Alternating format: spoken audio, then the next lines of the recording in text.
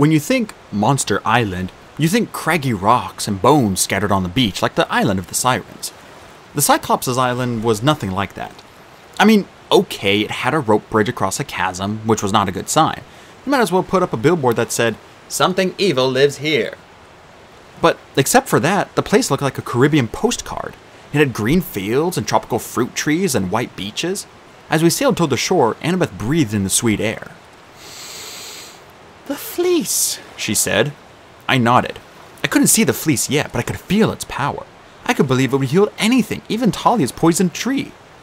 "If we take it away, will the island die?" Annabeth shook her head. "It'll fade. Go back to where it would be normally, whatever that is." I felt a little guilty about ruining this paradise, but I reminded myself we had no choice. Camp Half-Blood was in trouble. And Tyson would still be with us if it wasn't for this quest. In the meadow at the base of the ravine, several dozen sheep were milling around. They looked peaceful enough, but they were huge, the size of hippos. Just past them was a path that led up to the hills. At the top of the path, near the edge of the canyon, was the massive oak tree I had seen in my dreams. Something gold glittered in its branches. "This is too easy," I said. "We could just hike up there and take it?" Annabeth's eyes narrowed. "There's supposed to be a guardian, a dragon, That's when a deer emerged from the bushes. It trotted into the meadow, probably looking for grass to eat, when the sheep all bleated at once and rushed the animal. It happened so fast that the deer stumbled and was lost in a sea of wool and trampling hooves. Grass and tufts of fur flew into the air. A second later, the sheep all moved away, back to their regular, peaceful wanderings. Where the deer had been was a pile of clean white bones. Annabeth and I exchanged looks. "They're like piranhas," she said. "Piranhas with wool. How will we—" "Percy!" Annabeth gasped, grabbing my arm. "Look!" She pointed down the beach to just below the sheep meadow, where a small boat had been run aground. The other lifeboat from the CSS Birmingham. We decided that there was no way we could get past the man-eating sheep.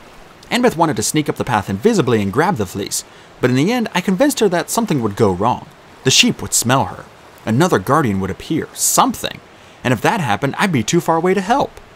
Besides, our first job was to find Grover and whoever had come ashore in that lifeboat, assuming they had gotten past the sheep. I was too nervous to say what I was secretly hoping, that Tyson might still be alive. We moored the Queen Anne's Revenge on the backside of the island, where the cliffs rose straight up a good 200 feet. I figured the ship would be less likely to be seen there. The cliffs looked climbable, barely, but as difficult as the lava wall back at camp. At least it was free of sheep. I hoped that Polyphemus did not also keep carnivorous mountain goats. We rowed a lifeboat to the edge of the rocks and made our way up, very slowly. Annabeth went first because she was the better climber. We only came close to dying 6 or 7 times, which I thought was pretty good. Once I lost my grip and found myself dangling by one hand from a ledge 50 feet above the rocky surf, but I found another handhold and kept climbing. A minute later, Annabeth hit a slippery patch of moss and her foot slipped. Fortunately, she found something else to put it against. Unfortunately, that something was my face. "Sorry," she murmured. "It's okay," I grunted, though I never really wanted to know what Annabeth's sneaker tasted like. Finally, when my fingers felt like molten lead and my arm muscles were shaking from exhaustion, we hauled ourselves over the top of the cliff and collapsed. I said. "Ow," moaned Annabeth. "Ugh," bellowed another voice. If I hadn't been so tired, I would have leaped 200 feet. I whirled around, but couldn't see who had spoken. Annabeth clamped her hand over my mouth. She pointed.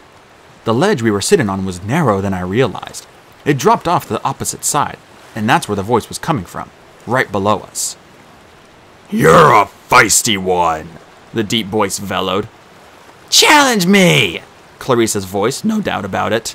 "Give me back my sword and I'll fight you!" The monster roared with laughter. Annabeth and I crept to the edge. We were right above the entrance to the Cyclops' cave. Below us stood Polyphemus and Grover, still in his wedding dress. Clarisse was tied up, hanging upside down over a pot of boiling water. I was half hoping to see Tyson down there too. Even if he had been in danger, at least I would have known he was alive. But there was no sign of him. Polyphemus pondered. "Eat loudmouth girl now, or wait for wedding feast? What does my bride think?" He turned to Grover, who backed up and almost tripped over his completed bridal train. "Oh, I'm not hungry right now, dear. Perhaps. Did you say bride? Clarice demanded. Who, Grover? Next to me, Annabeth muttered, Shut up, she has to shut up. Polyphemus glowered. What Grover? The satyr, Clarice yelled. Ooh! Grover yelped. The poor thing's brain is boiling from that hot water. Put her down, dear. Polyphemus's eyelid narrowed over his baleful milky eye, as if he were trying to see Clarice more clearly. The Cyclops was an even more horrible sight than he had been in my dreams, partly because his rancid smell was now up close and personal, partly because he was dressed in his wedding outfit, a crude kilt and shoulder wrap, stitched together from baby blue tuxedos, as if he had skinned an entire wedding party. What satyr? Asked Polyphemus. Satyrs are good eating. You bring me a satyr? No, you big idiot, bellowed Clarice. That's Satyr Grover, the one in the wedding dress. I wanted to wring Clarice's neck, but it was too late. All I could do was watch as Polyphemus turned and ripped off Grover's wedding veil, revealing his curly hair, his scruffy adolescent beard, his tiny horns. Polyphemus breathed heavily, trying to contain his anger. I don't see very well, he growled. Not since many years ago when the other hero stabbed me in the eye. But you're no Lady Cyclops! The Cyclops grabbed Grover's dress and tore it away. Underneath, the old Grover reappeared in his jeans and t-shirt. He yelped and ducked as the monster swiped over his head. No! Grover pleaded. Don't eat me raw. I have a good recipe. I reached for my sword, but Annabeth hissed. Wait! Polyphemus was hesitating, a boulder in his hand, ready to smash his would-be bride. Recipe? He asked Grover.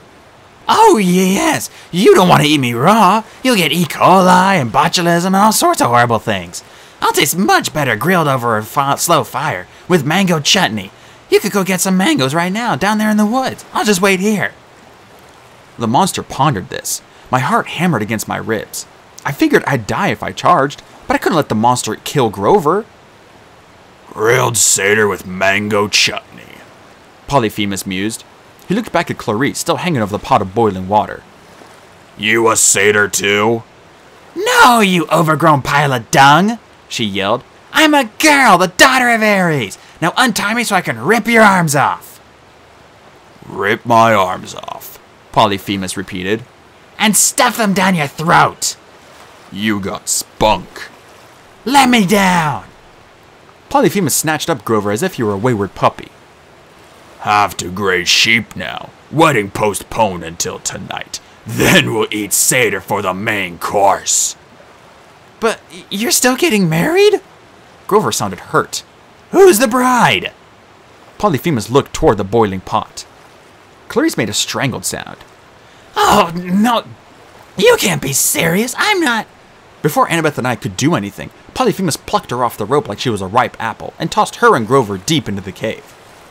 Make yourself comfortable. I come back at sundown for big event. Then the Cyclops whistled, and a mixture of flock of goats and sheep, smaller than the man-eaters, flooded out of the cave and past their master. As they went to pasture, Polyphemus patted some on the back and called them by name.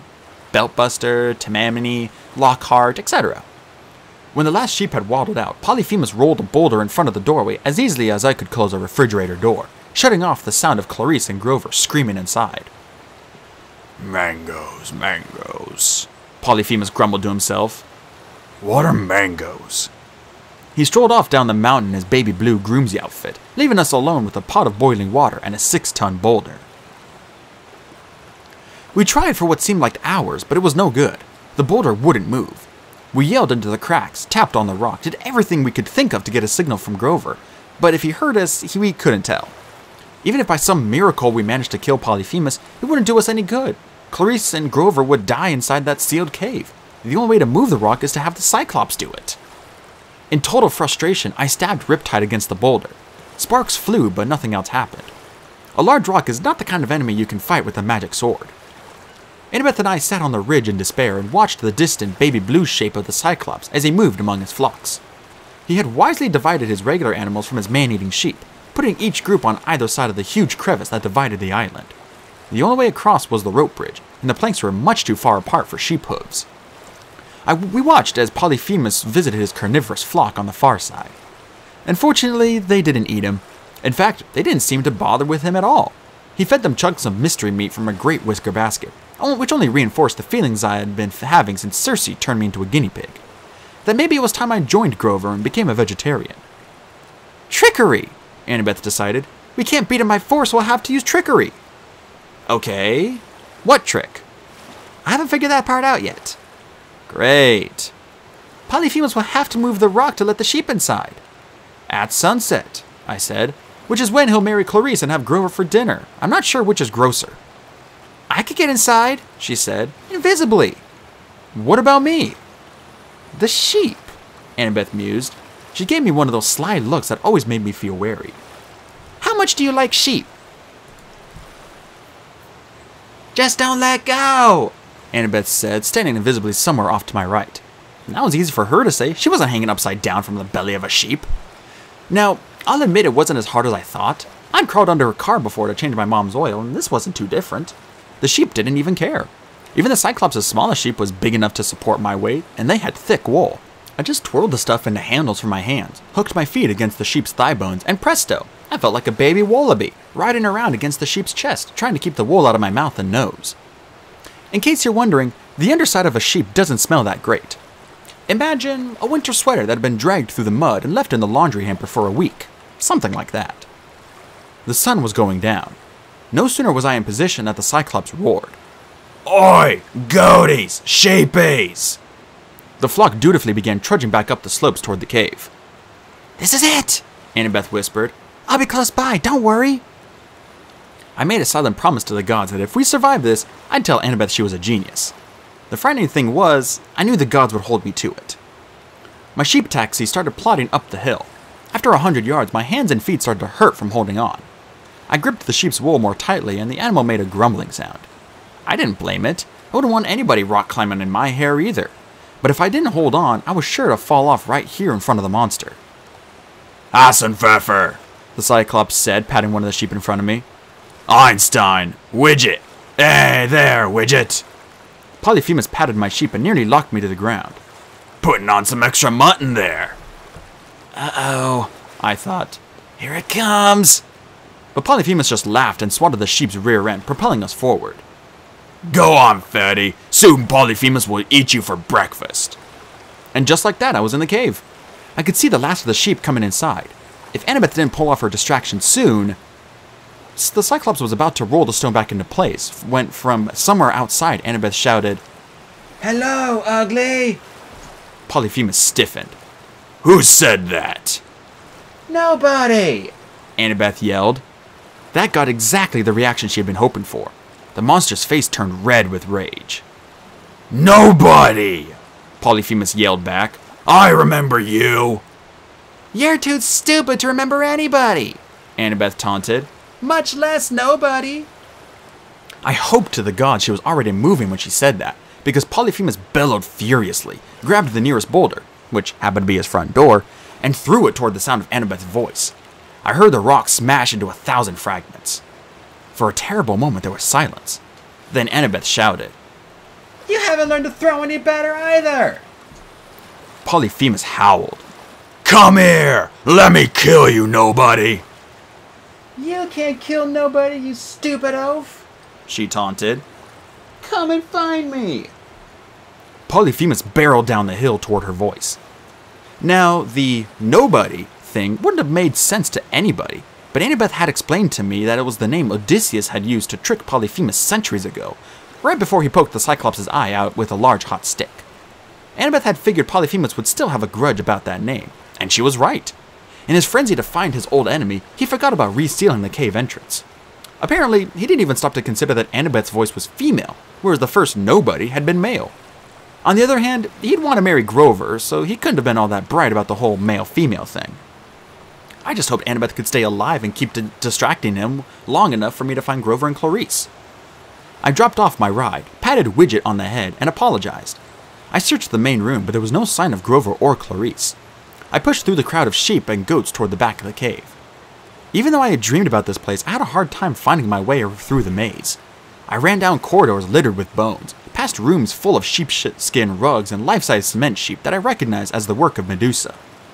There were collections of sheep t-shirts, large tubs of lanolin cream, and woolly coats, socks, and hats with ram's horns. Finally, I found the spinning room, where Grover was huddled in the corner, trying to cut Clarice's bonds with a pair of safety scissors. It's no good, Clarice said. This rope's like iron. Just a few more minutes. Grover, you've been working at it for hours. Then they saw me. Percy, Clarice said. You're supposed to be blown up. Good to see you too. Now hold still while I... Percy! Grover bleated and tackled me with a goat hug. You heard me, you came. Yeah, buddy, of course I came. Where's Annabeth? Outside, but there's no time to talk. Clarice, hold still. I uncapped Riptide and sliced off her ropes. She stood stiffly, rubbing her wrists. She glared at me for a moment, then looked at the ground and mumbled, "Thanks." "You're welcome," I said. "Now, was anybody else on board your lifeboat?" Clarice looked surprised. No, just me. Everyone else aboard the Birmingham... Well, I didn't even see you guys made it out. I looked down, trying not to believe that my last hope of seeing Tyson alive had just been crushed. "Okay, come on then, we have to help." An explosion echoed through the cave, followed by a scream that told me we might be too late. It was Annabeth crying out in fear.